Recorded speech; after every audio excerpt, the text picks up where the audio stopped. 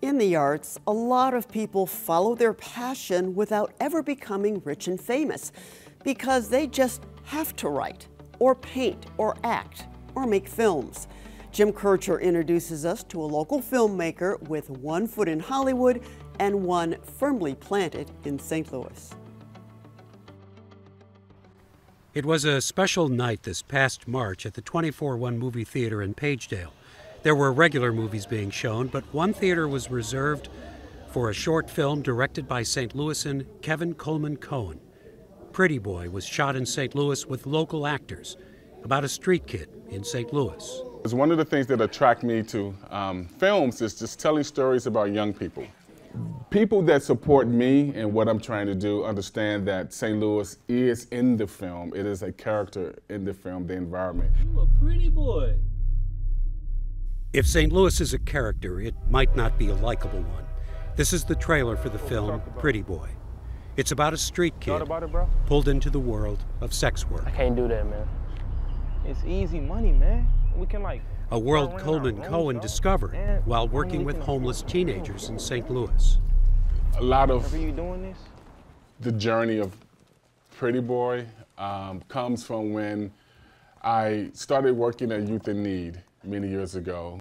This is how I found that underground world of young men engaging in sex work to survive on the streets. It surprised you when you discovered it. It did. Yeah. It did. You know the stereotype when you see young men on the street corners late at night in certain parts of the city, you think drugs, you think some criminal activity, you don't think sex. So it happens in plain sight. One of the areas he got to know was the old railroad tunnel that came in north of downtown and ran under Tucker Boulevard. These are shots from 1998 when it was still used to get newsprint to the Post-Dispatch.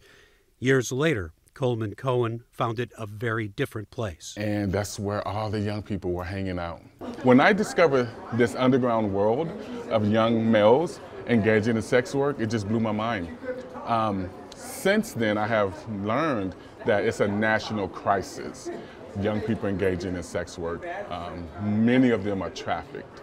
Coleman-Cohen is a graduate of the prestigious American Film Institute Academy in Los Angeles. But before that, he grew up in the city, went to Parkway West in the DSEG program, and then started taking classes at St. Louis Community College at Forest Park. Kathy Dunlap was one of his teachers, and she was invited to the screening. Well, he was a wonderful student, as you can imagine, but we had some good students there. Community college was my stepping ground to get to the next level. I wasn't ready to go to Howard University before I went to AFI, and Forest Park, St. Louis Community College at Forest Park, prepped me for that. It's an amazing place. It's people don't realize that. Coleman-Cohen himself has taught filmmaking at universities in addition to making his own films. Pretty Boy is only 17 minutes long, for now. He would like to raise the money to turn this into a full-length feature. So here's the challenge. It's a great issue, something we should know about. Is it a movie we want to see? It's uncomfortable at times. Yeah. It's a movie that you must see, or we're not going to talk about it. My job as an artist, what I see my job is just bringing attention to it and starting the dialogue. What advice do you have for filmmakers or actors here in St. Louis? If he were in this for fame and fortune, he probably would have quit long ago.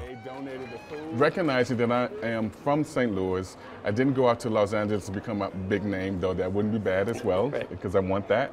But I just want to tell stories. Honestly, I just want to tell stories and help bring attention to whatever story that I'm trying to tell as an artist. It's a long shot, but you have to put yourself out there. And while Coleman-Cohen knows Hollywood, you really couldn't call this a homecoming because he's never really left. You've lived in LA, you've lived in Atlanta, you've lived in DC. Why are you still a St. Louisan? Why do you still think of yourself as that? The St. Paul sandwiches. There's no other place. And I've been to China. They don't have that there, or orange chicken. St. Louis has the best Chinese food. It has the best people. I can afford to live here. I can't afford Los Angeles. And you know, the thing about St. Louis, it's an untapped community when it comes to film. I want to capture the city, the texture. The environment will be a character in the films that I make.